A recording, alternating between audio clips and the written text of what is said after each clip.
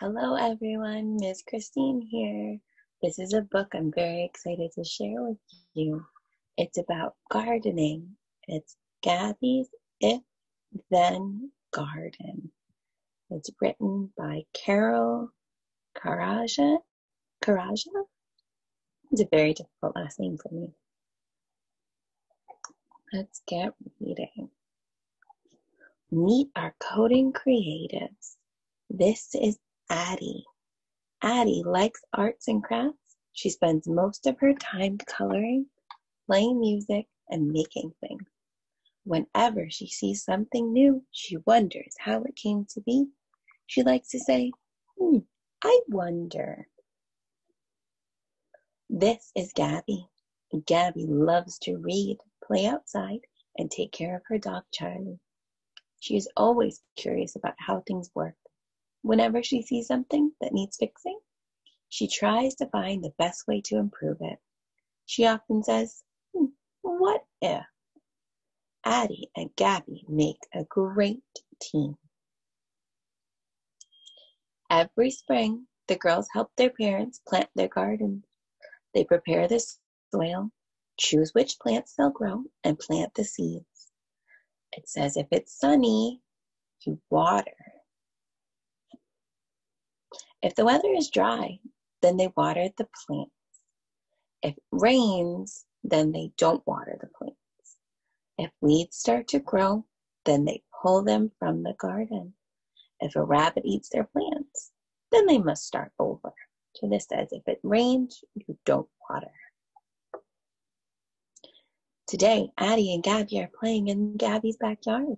My mom said we could pick tomatoes, Gabi says. Red tomatoes are ripe. Green ones aren't ripe yet. If a tomato is red, then put it in the basket. If a tomato is green, then leave it on the vine. It says red tomatoes go in the basket. If-then statements. If-then examples are all around us at home, at school, and in nature. Computers use if-then statements in their codes. A code is like a set of instructions for the computer to make it perform a task, such as showing a video or playing a game. In coding, if-then statements are called conditional statements. The if is the condition. Different conditions, or ifs, will cause different outcomes, or that. If something happens, then the computer does something. Example.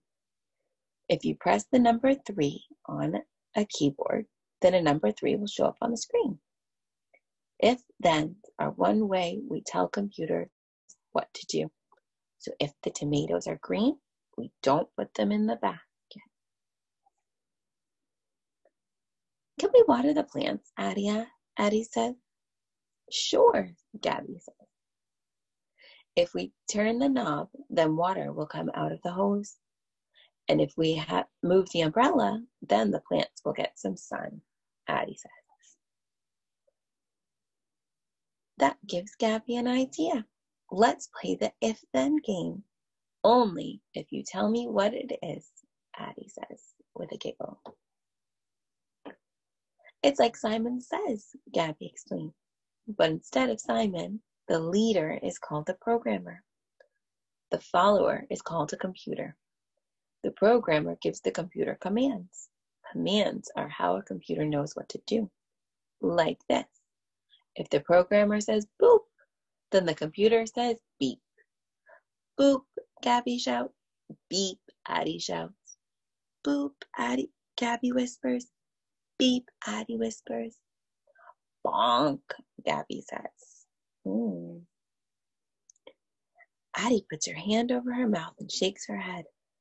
I can't say it, she says. That wasn't the right command.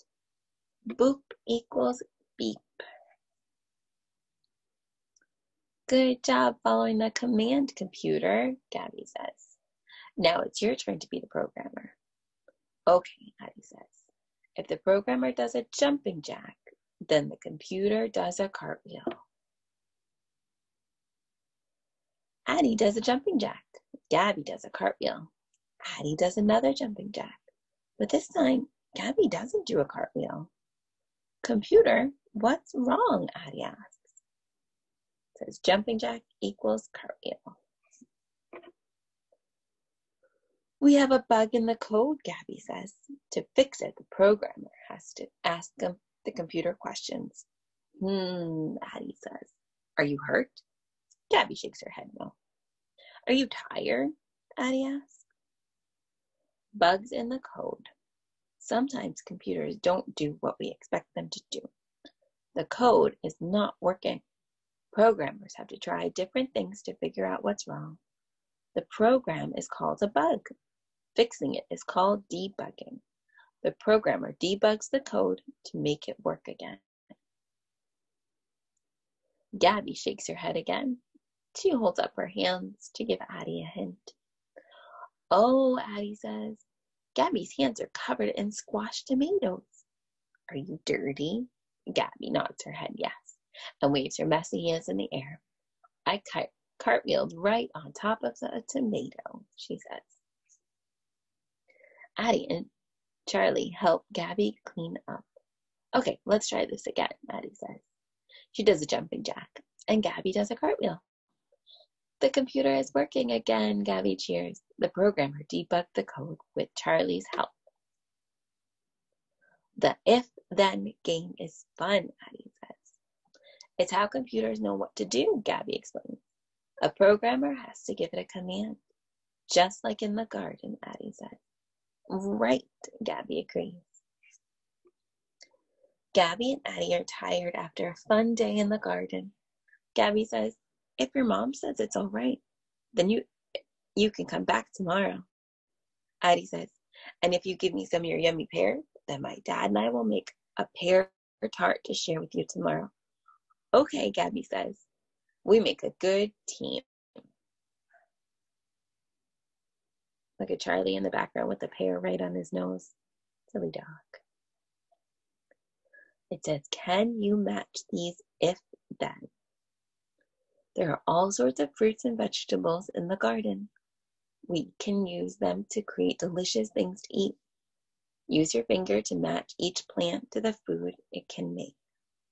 If you have, so let's look, we have an orange, a tomato, a pepper, an apple, a cabbage or lettuce, and potato. Let's look at the next page. We have pizza with, it looks like some peppers. Looks like we have some salsa, some carrots and lettuce. Looks like an apple pie, some orange juice, and some French fries. You can pause here and see if you can match some of the foods from the previous page with what they become. Here's our glossary. It defines words like bug, code, command, computer, condition, conditional statement, debug, outcome, programmer. There's Charlie digging, silly dog. Thank you for enjoying this story with me.